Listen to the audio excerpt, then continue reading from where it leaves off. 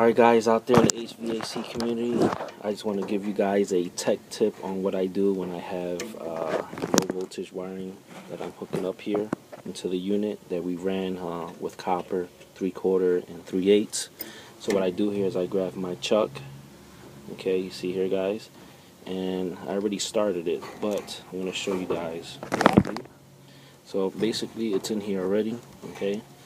I give it wraps around, give you a couple of wraps here, a couple of wraps here, and then you guys can see what I'm doing.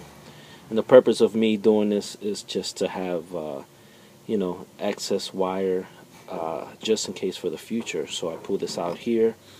I have a good amount here that's looped up, and it actually looks nice with the unit, but at the same time I have extra that I need. So just in case in the future, low voltage is kind of tight, you have this, you have an extra amount there. If you see out here, you pull, you got a nice amount of wire. So guys, I just want to give you guys a little tip that I normally do for the low voltage when we're doing the install, and it looks nice actually. So it goes like that, and you have a little more that you can normally use in the future. So, and like I said, this purpose for having a little extra if you ever need it when you run into a tight situation.